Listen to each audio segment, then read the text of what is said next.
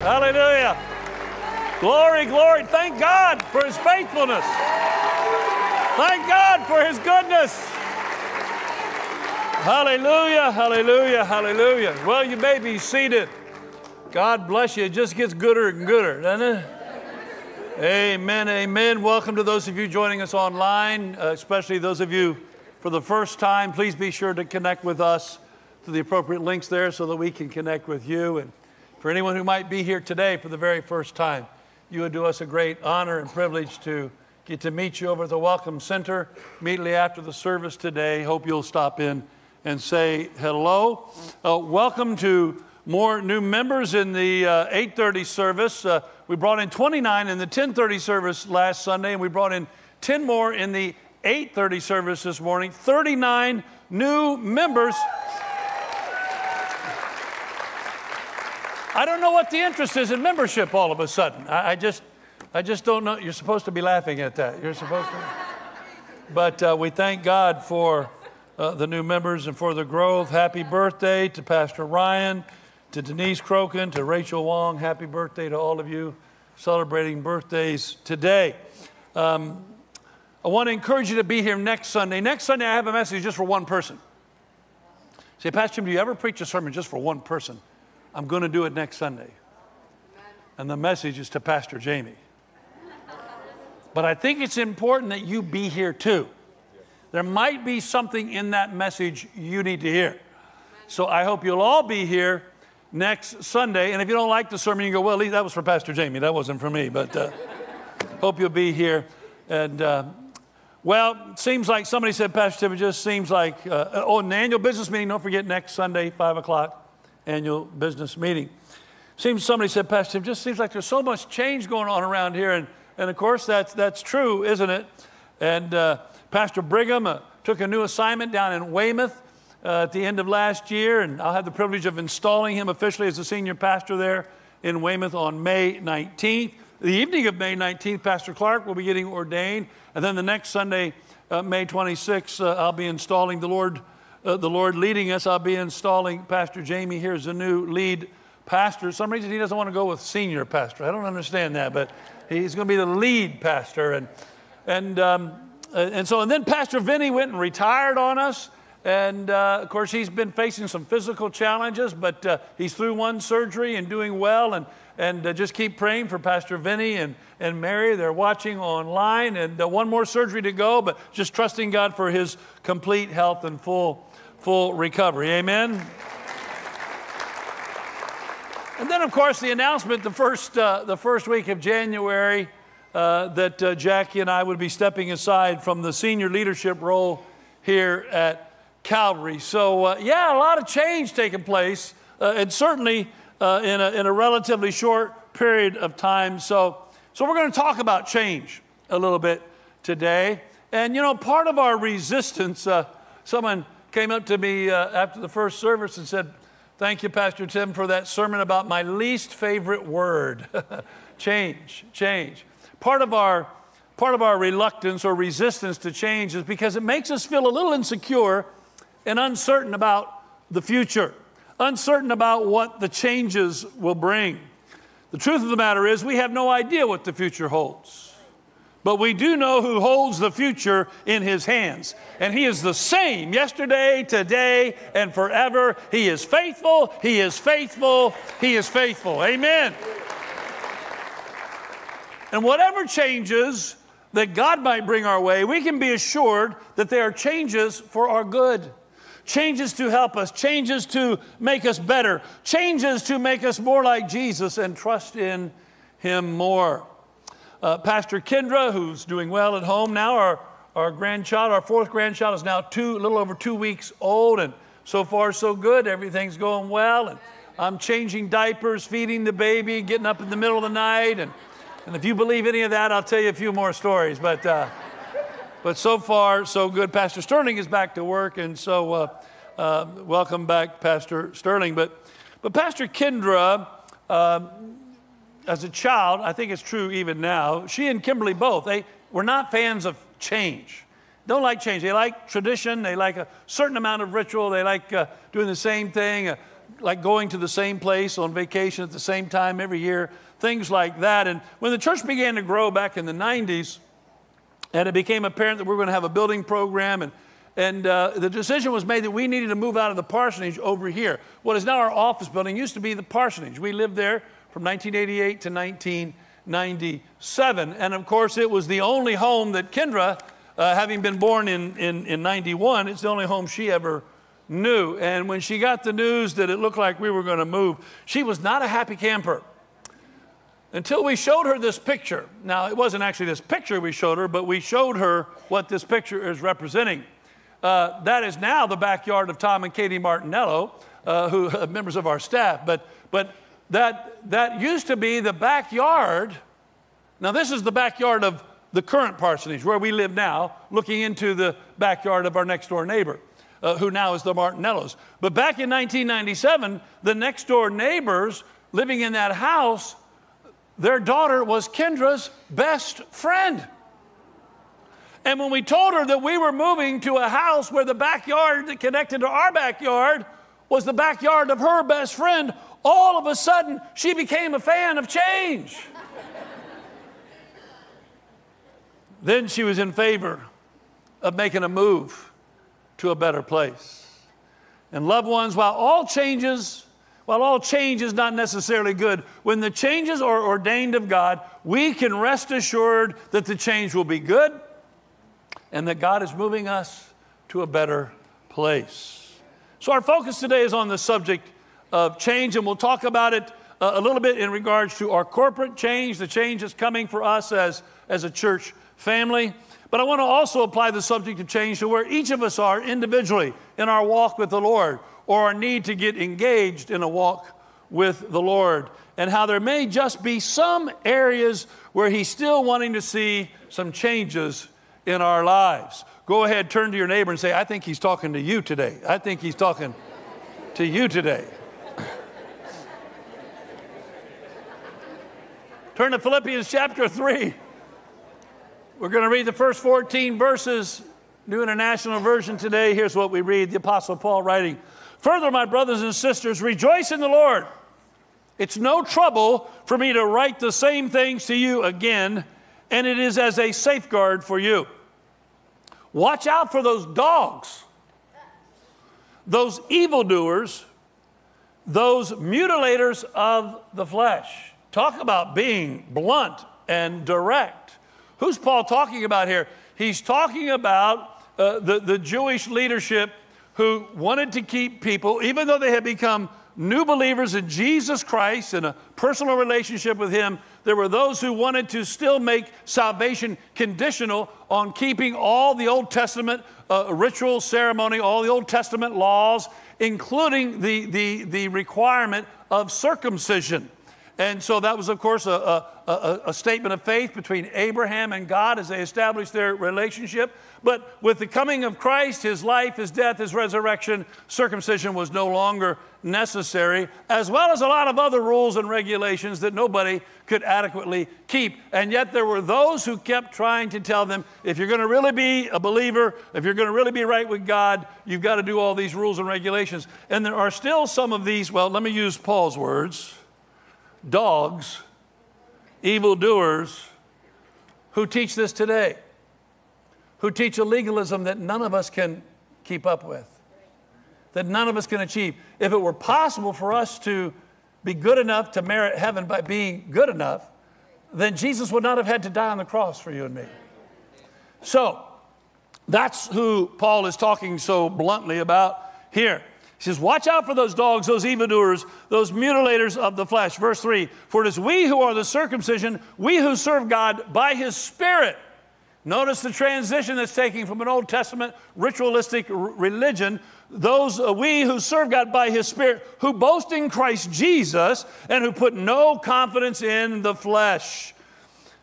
We have no confidence in the flesh today, loved ones. Only in what Jesus Christ has done for us. Although Paul says in verse 4, I myself have reasons for such confidence. He's going to go on to say here, you know, if it's based on how good you are and how many qualifications you meet, well, let me share with you some of my qualifications. And here he goes. If someone else thinks they have reasons to put confidence in the flesh, I have more. Verse 5, circumcised on the 8th day, of the people of Israel, of the tribe of Benjamin, a Hebrew of Hebrews, in regard to the law, a Pharisee, as for zeal, persecuting the church, and as for righteousness based on the law, faultless. Imagine. And if each of those things were things that were like meaning special qualities and qualifications. And he's saying, I got all these qualifications. This is why I'm qualified.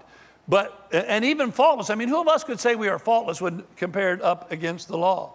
But look at what Paul says next, verse 7. But whatever were gains to me, I now consider loss for the sake of Christ. What is more, I consider everything a loss because of the surpassing worth. Oh, I can't preach on this today, but don't miss it. The surpassing worth of knowing Christ Jesus my Lord, for whose sake I have lost all things. I consider them garbage, that I may gain Christ and be found in him, not having a righteousness of my own that comes from the law, but that which is through faith in Christ. The righteousness that comes from God on the basis of faith. That is our basis today for righteousness. It's faith in Jesus Christ, our Lord and Savior.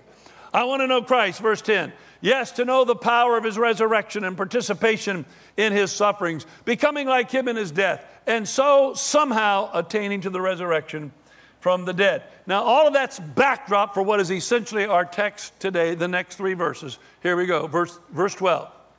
Not that I have already obtained all of this, or have already arrived at my goal, but I press on to take hold of that for which Jesus Christ took hold of me. Brothers and sisters, I do not consider myself yet to have taken hold of it. But one thing I do, forgetting what is behind and straining toward what is ahead, I press on toward the goal to win the prize for which God has called me heavenward in Christ Jesus. Committed to change. Would you bow your heads and hearts with me for a word of prayer? Father God, thank you for another awesome day that you have made, that we can gather around your eternal and almighty word. Holy Spirit, come and teach us what no man can teach us. Give us ears to hear, eyes to see, hearts to receive that truth that you desire to impart into us today, and then hands and mouths and feet of faith that will respond in obedience to that which you have taught us. Hide your servant behind the cross, we pray, and may Jesus Christ be high and lifted up, for it's in his matchless name we pray. And everyone said amen, and amen. Committed to change. Let me give you 3 reasons to make a commitment to change today. Number one, change keeps me from living in the past. That was worth the price of entrance right there. Change keeps me from living in the past. Paul says in Philippians 3:13, brothers and sisters, I do not consider myself yet to have taken hold of it, referring to all of God's best for him. He says, God has so much for me, so much for you. And he says, I haven't laid hold of all of it yet. I haven't arrived yet. I'm not perfect yet. But boy, I'm going after it. Brothers and sisters, I do not consider myself to have taken hold of it. But one thing I do, forgetting what is behind. Now today, somebody needs to forget what should be left behind. Somebody needs to forget about yesterday. The good and the bad. Either way, sometimes the good is an enemy of the best. But he says, forgetting what is behind and straining toward what is ahead. Paul says, I was a part of an old religious system that did not work. I did everything I was supposed to do, even exceeding most. Went to church, paid my tithes, became a teacher, did a lot of things that I thought were good, but they brought me no satisfaction, no fulfillment, and most importantly, did not draw me into a closer relationship with God. Why? Because everything was based on religious ritual and human performance. But our salvation is not based on what we do for God. Our salvation is based on what God has done for us. Hallelujah. Paul got this revelation from Jesus Christ himself when Jesus knocked him off his horse or donkey or camel, whatever he was riding on the road to Damascus, and Paul was marvelously saved and given an insight and understanding into this salvation by grace through faith, which he writes about in Ephesians 2:8 and 9. For it's by grace you have been saved through faith. And this is not from yourselves. It is the gift of God, not by works, so that no one can boast. Some of you listening to me today may have come out of a religious background or experience where you were taught that getting right with God or making it to heaven was based on your good works. And you tried doing all the right things, and you said all the appropriate prayers, and you lit a lot of candles, but none of it has brought you peace of mind, heart, and soul. Why? Because Jesus does not want you to be a religious person. Jesus wants you to be a relational person and to have a personal relationship with Him as your personal Lord and Savior.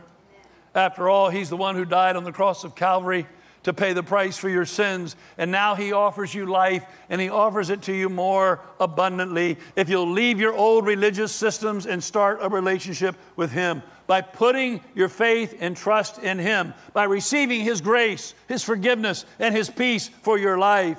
But that will require a commitment to change. It will require leaving the past and doing something new as God leads you. A change that will result in you leaving an old religious ritual and beginning on a new path that involves a relationship with Jesus. That's going to require change. But again, we don't like change.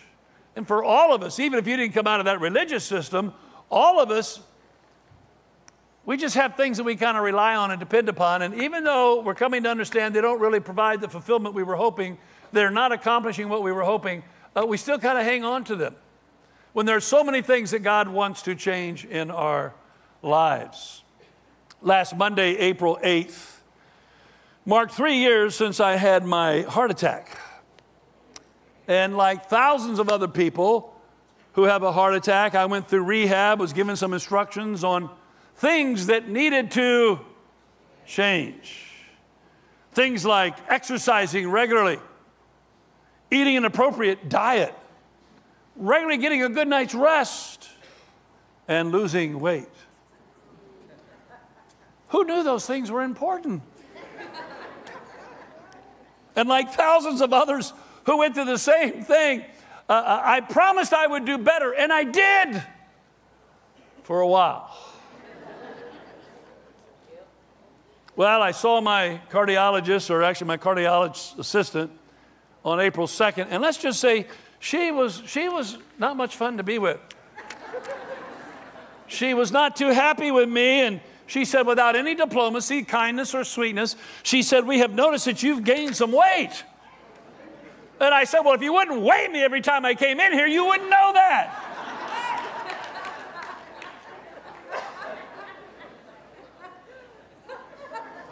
I always say to the first person that greets me, "Let's get your weight." I said, that's not a very good way to start our relationship, you know? Imagine going on a date with someone and saying, let's weigh each other, you know? That's just... Well, she said my EKG was okay, but she also asked me to wear a heart monitor for the next 2 weeks, which I've still got on today. And she scheduled me for some other test. I said, "I thought you said my EKG was okay." She says, "It is okay, but we still want you to wear this monitor, and we're still going to take some other tests in a couple of weeks." Loved ones, why is it that we fail to change when we know we need to change? Because change is not easy.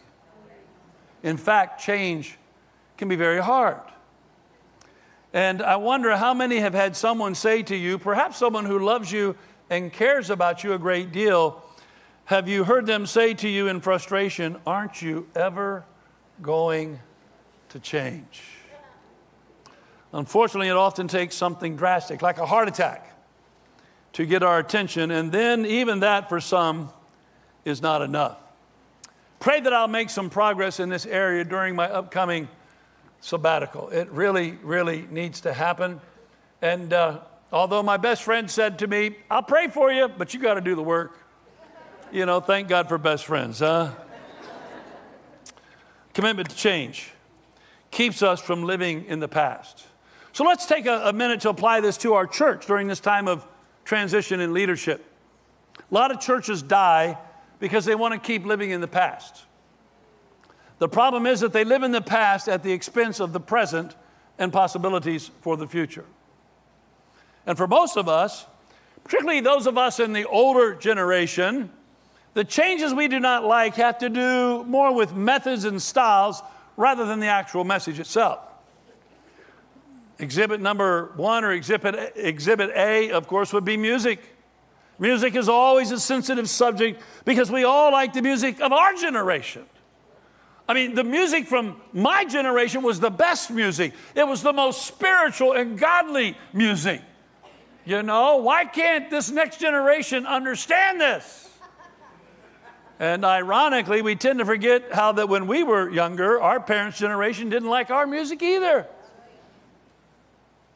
The recent Jesus Revolution movie, I know I've referenced it in a sermon recently, depicts how many, if not most, churches had a hard time dealing with the hippies getting saved back in the 1960s and 70s. Here's a picture of some of them on the screen.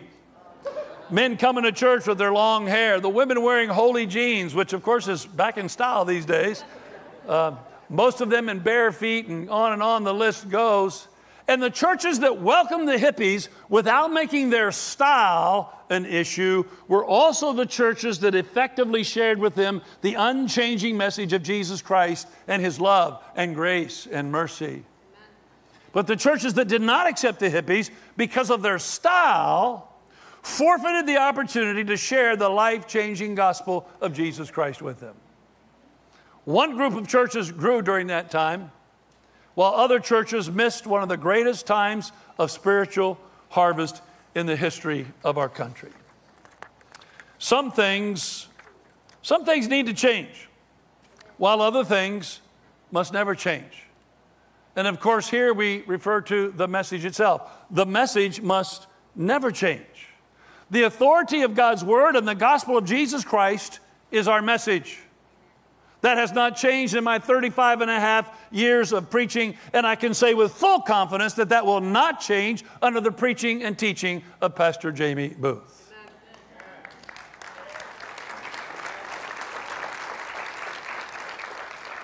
Keep clapping because after I say the next thing.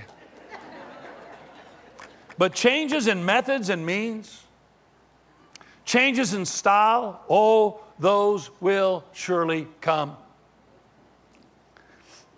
And I'll be sitting in the cheap seats enjoying watching.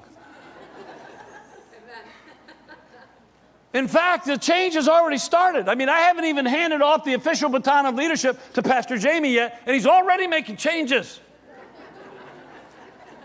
He informed us in staff meeting recently that we are moving away from one computer program called Dropbox, maybe some of you have heard of that, to use another one. And when I heard this, I did not say this out loud, though I'm going to do it now. But I'm thinking in my head, I do not like this change. It's taken me 10 years to learn how to use Dropbox. And now you're going to change it on me? How long is it going to take me to learn a new computer program? Because that's what change is all about. It's about learning. And furthermore, all my sermons are in Dropbox. What if by some freak computer accident I lose all of my sermons? My life will be over. But then came the game changer. Then came the clincher when Pastor Jamie said, this change is going to save the church $9,000 a year. In other words, if we do not change, it's going to cost us. It's going to cost us. So let me make the spiritual application and ask you this question today, my friend. What is it that you need to change? And what is your refusal to change costing you today? What is it in your life that's costing you every day because you will not change? What is it in your life? What cost are you paying spiritually for not changing? What cost are you paying perhaps in your marriage or some other relationship because you will not change? I challenge you today, commit to change. It will keep you from living in the past. Number 2, change keeps me growing in the present. Change keeps me growing in the present. Paul writes in Philippians 3:12 and 13, not that I have already obtained all this or have already arrived at my goal, but I press on to take hold of that for which Christ Jesus took hold of me. Brothers and sisters, I do not. He says it multiple times here. I haven't arrived. I do not consider myself yet to have taken hold of it, but one thing I do, forgetting what is behind and straining toward what is ahead. What is Paul saying to us? He is saying repeatedly, I have not arrived yet. I still need to change. In other words, I still need to grow. The great Apostle Paul said, I still need to grow. I still need to change. And while change is inevitable, please understand, growth is optional. Well, that's worth repeating. While change is inevitable, growth is optional. Growth is a choice. The fact of the matter is everything around you is changing. Your family, your friends, your job or business, your community, your culture, even your church family now is changing.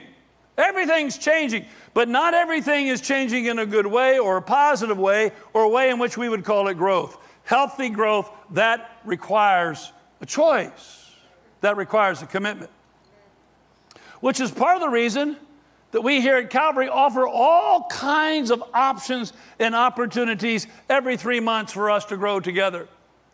As we offer a whole new slate of classes and Bible studies, new small groups, prayer meetings, men and women's breakfast ministry opportunities, things like Cleansing Stream and Celebrate Recovery to help us in areas where we are struggling to change. And yet with all those opportunities for growth and positive change, the overwhelming majority of people choose to stay the same rather than to commit to growth and change, especially the ones that need it the most.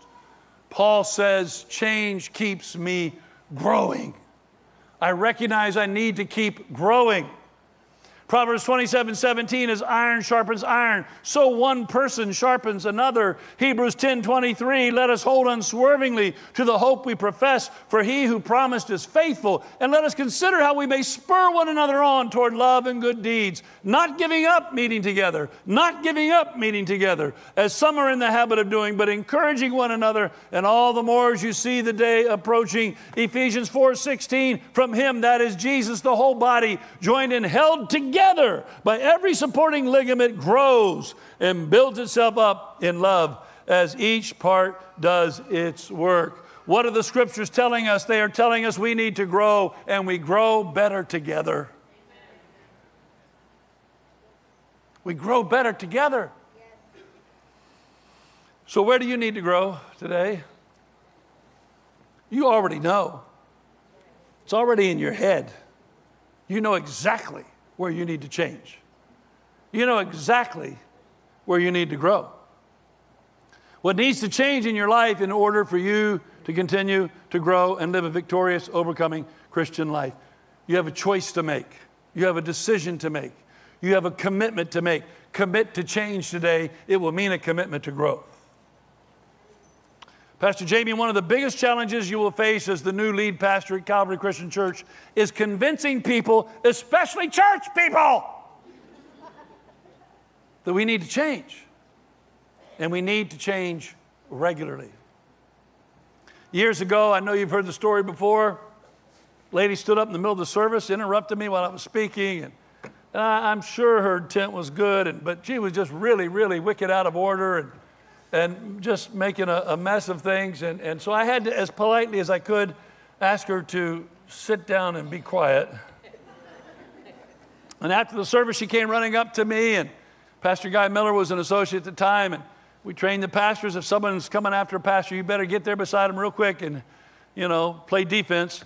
And I mean, she was just kind of going up one side of me and down the other, how wrong I was to correct her, certainly to correct her publicly, even though she was the one that interrupted me publicly, but and how I was wrong and she was right because she told me I'm always right. Pastor Guy went like this. Come again? She said, I have reached a state of mature perfection. And I said, wow, that's amazing. And then I said, you really, sister, you need to find a new church where the pastor is at least as spiritual as you are. Because I can assure you, I am not perfect. I have not arrived. I am not always right. In fact, the Apostle Paul himself, the great Apostle Paul, said, I haven't arrived yet. So you really need to find a church, where the pastor's at least as spiritual as you are. And thankfully, she moved on to another church and another pastor. God bless him. Here's the deal. Calvary Christian Church has not arrived yet either. Hello? God's been good to us.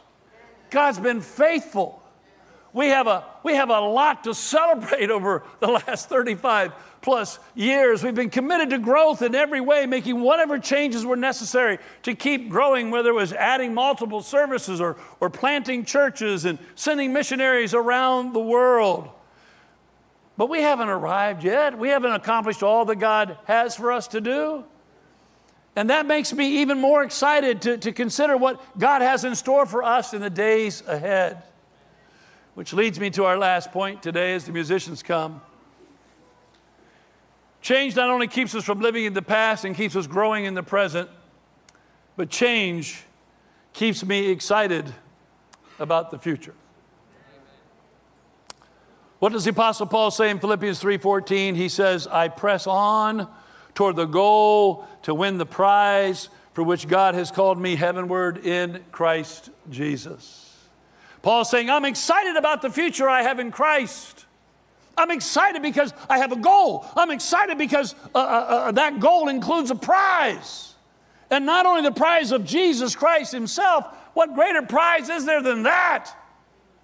But also the prize of accomplishing and becoming all that Christ would have me to accomplish and become in this life. And loved ones, isn't that really what everyone wants and longs for? Even those outside of a personal relationship with Christ acknowledge a longing and yearning within themselves for significance. But even that significance begins with the commitment to change. The commitment of a surrendered life to the Lordship of Jesus Christ. And it just gets better from there. I mean, talk about excitement. Is there any excitement greater than the excitement of a new convert, a new believer? Oh, if we just never get away from focusing on people coming to Christ, there's always, we just got a baby in our house. A lot of excitement. Excited about, we're talking about the future. Well, when are we going to do this? And of course, in our house, when's the next trip to Disney? Good grief. But, you get excited. New converts bring that excitement. Why? Because God's just done something miraculous in them, and they are excited about their future and what God has in store for them. If you're not excited about the future, perhaps it's because you've wavered in your commitment to change. By wavering in your commitment to change, you've wavered in your faith. The faith walk isn't exciting for you anymore because you just stop growing and stop changing, stop learning. You see, the longer you delay in obeying God and inviting Him to make the changes in your life that He desires, the longer you are walking in disobedience to Him. Thank you for all those amens. I know it's near the end of the sermon. Okay, I'll say it again. The longer you delay in obeying God and inviting Him to make the changes in your life that He desires, the longer you're walking in disobedience to Him. The longer you are outside of God's will and best desires for your life, when in fact He has something so much better for you than what you're currently settling for.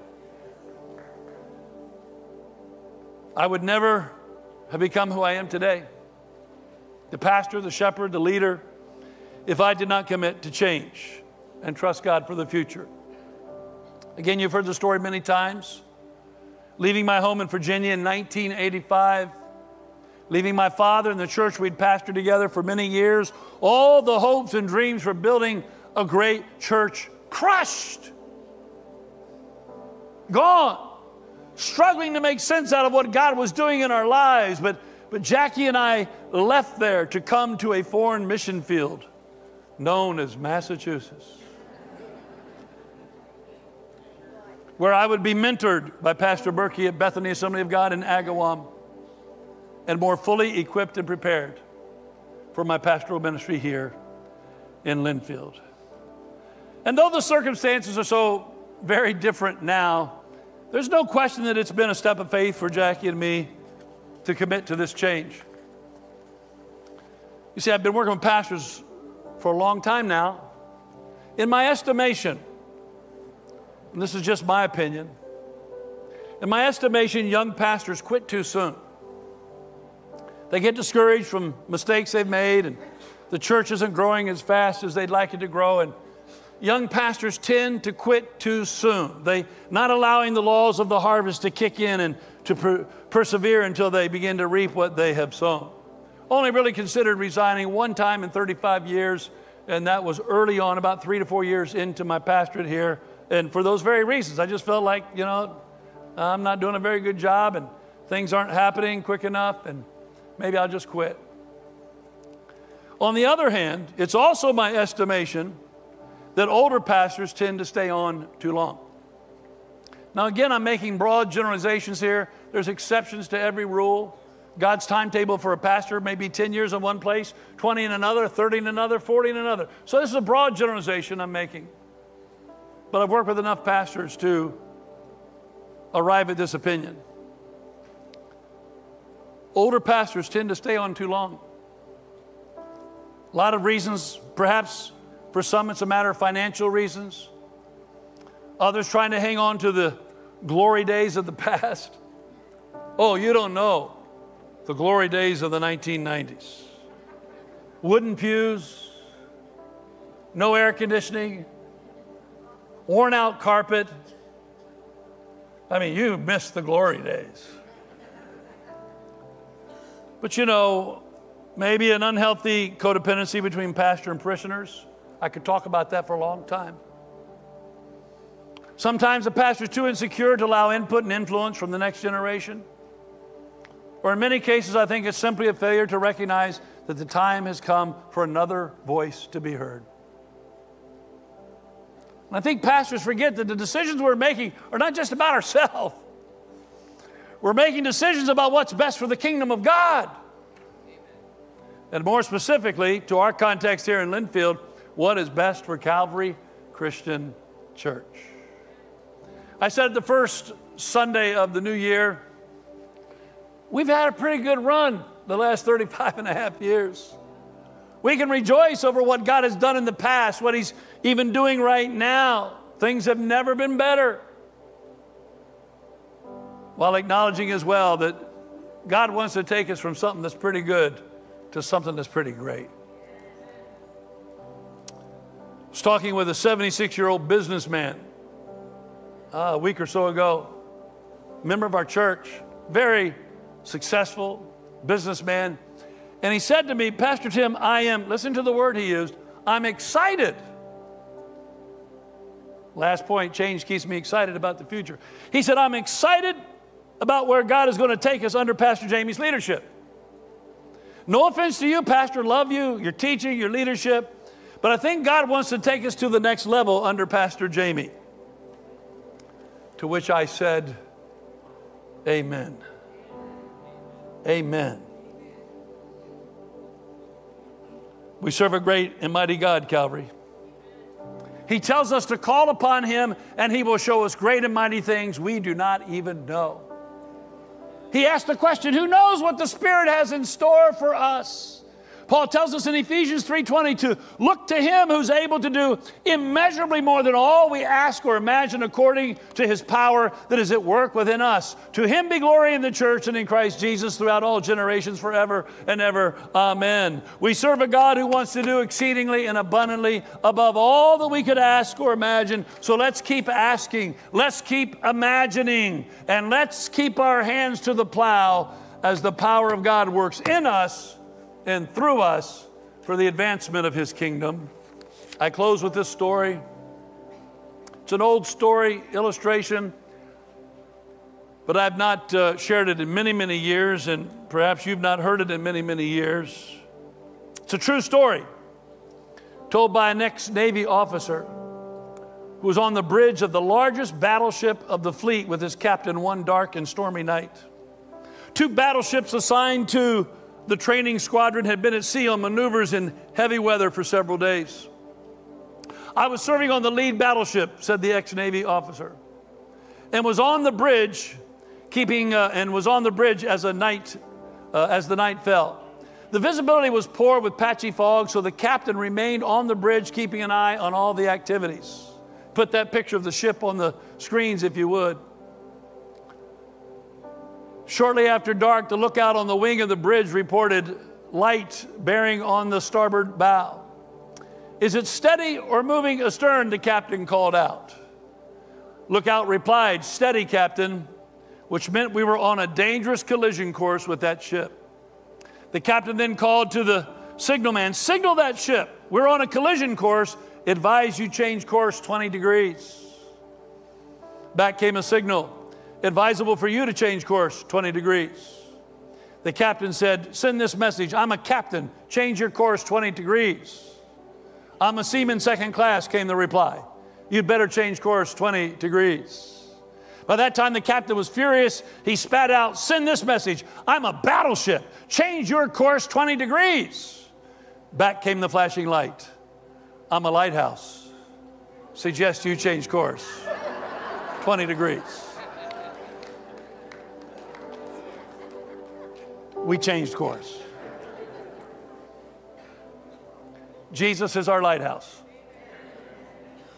And His Word is a lamp unto our feet and a light for our path. I recommend this light to you today and suggest that you commit to changing course in whatever areas of your life that He's making clear to you today need to change. And I challenge Calvary Christian Church to keep your eyes on the light and remain committed to whatever changes He would lead us into in the days ahead. It will keep us from living in the past. It will keep us growing in the present, and it will keep us excited about the future. Would you bow your heads and hearts with me for a word of prayer? Thank you, Jesus. Thank you, Jesus. Heads are bowed, eyes are closed. We're done in 60 seconds. Let me speak first to those who need to make some changes so you can stop living in the past. Start moving on to something better that God's got for you. Maybe you're stuck in a religious tradition rather than a relationship with Jesus.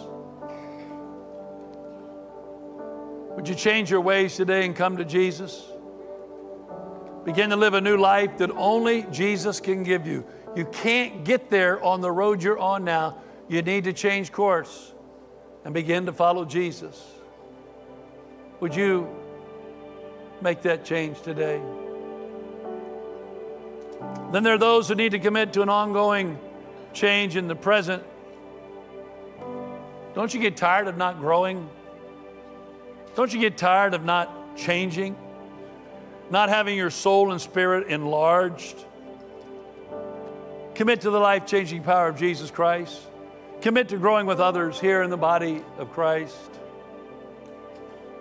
And then finally, for those who aren't so sure about change in the future, I pray that God will put a spirit of excitement in your heart and soul. Because though we don't know what all the future holds, we know who holds the future. And He's got good and exciting things in store for us. Yeah, we got to step into it by faith, but that's what it's all about anyway. It's all about faith in Him. And if He's been faithful all these years, as we sang about just a few minutes ago, He will be faithful today. He will be faithful tomorrow. And He will be faithful all the tomorrows we have left on this earthly journey. Let's get excited about what God wants to do among us.